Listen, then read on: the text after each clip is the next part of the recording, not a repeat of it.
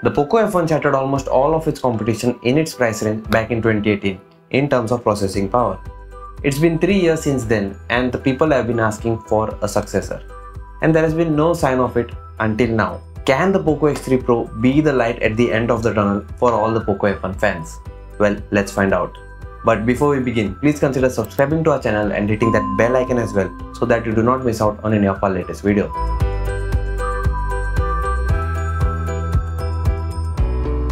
So this is the Poco X3 Pro's box. We can see Poco's usual black and yellow packaging here with Poco X3 written on the top. And on the back it has all the important specifications, starting with the Qualcomm Snapdragon 860 SoC, 120Hz Full HD Plus display, a 48 megapixel primary rear camera and a 5160 mAh battery. We can also see a couple of other features written over here. The official pricing of the Poco X3 Pro starts at Rs 18,999 for the 6GB 128GB variant and goes up to Rs 20,999 for the 8GB 128GB variant. So let's go ahead and unbox the device. I'll just cut open the tabs here with the knife, and the first thing we are greeted with is the SIM ejector tool, followed by a TPU case and some paperwork. When we dig deeper, we get to see the Poco X3 Pro in all its glory. Let's now put it aside and take a look at what else there is in the box. So we get a 33W fast charger and a USB Type-A to Type-C cable with orange accents. Let's now get back to the device. The blue color looks attractive and the phone isn't very heavy.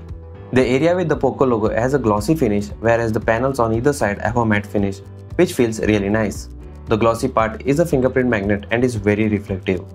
The Poco X3 Pro sports a 6.67-inch Full HD Plus display with a 120Hz refresh rate. There's a 20 megapixel punch-hole front camera for selfies. Under the hood, the Poco X3 Pro packs in the Qualcomm Snapdragon 860 SoC with an integrated Adreno 640 GPU. We also have a 5160 mAh battery that will run the Poco X3 Pro. On the bottom, we have a headphone jack, USB Type-C port, speaker and a microphone.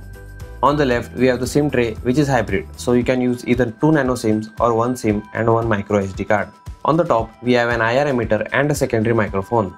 Finally, on the right, we have the volume buttons and the power button, which also acts as a fingerprint sensor. Now, let's take a look at the rear cameras. We have a quad camera setup here led by the 48 megapixel primary camera, an 8 megapixel ultra-wide camera, a 2 megapixel macro camera and a 2 megapixel depth sensor. Of course, there's an LED flash to complete the setup. The Poco X3 Pro runs MIUI 12 based on Android 11 out of the box. So this was our unboxing and first impression of the Poco X3 Pro. We'll be doing a detailed in-depth review of this phone very soon, so stay tuned to the channel. And as always, for all things tech, log on to gadgets360.com.